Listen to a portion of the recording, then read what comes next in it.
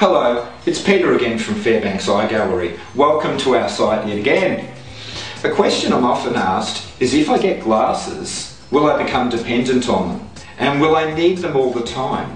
Now that's a really good question, and I can understand. I would feel the same way if I had to go and see an optometrist and something was happening to my eyes. Let's say my eyesight wasn't clear. To a degree it's true, but by the same token, something was happening to your eyes which led to you needing to come and see me. So some things were changing even before you saw the optometrist. Now, if you do need glasses, there's different reasons that glasses are prescribed for people.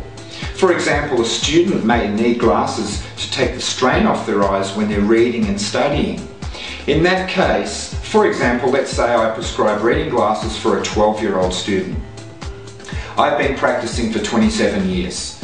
So I've seen people 20 years later, and in that case, they're still seeing clearly, they can still read without their glasses, but if they want to read for a long time, using the glasses takes the strain off. For short-sighted people, obviously they need their glasses to see clearly, but the wearing of their glasses doesn't necessarily lead to their eyesight getting worse.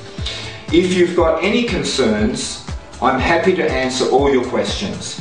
Call today, make an appointment, and come in and see me soon. I look forward to seeing you.